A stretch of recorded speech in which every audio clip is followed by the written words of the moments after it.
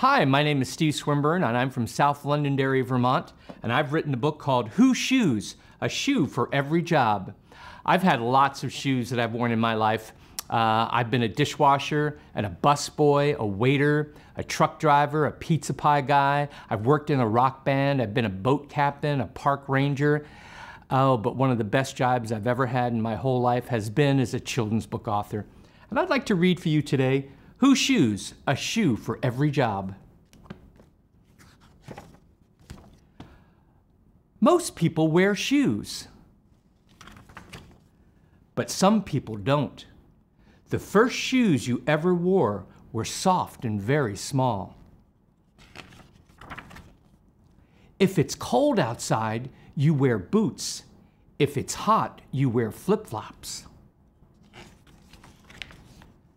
Your favorite shoes might be blue or silver.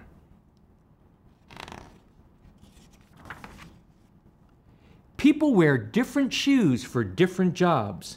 Can you tell whose shoes go with what job? Whose shoes? A ballerina. Whose shoes? A farmer. Whose shoes? A firefighter. Whose shoes? An Army National Guard soldier. Whose shoes? A soccer player. Whose shoes? A construction worker. Whose shoes? A post office worker. Whose shoes?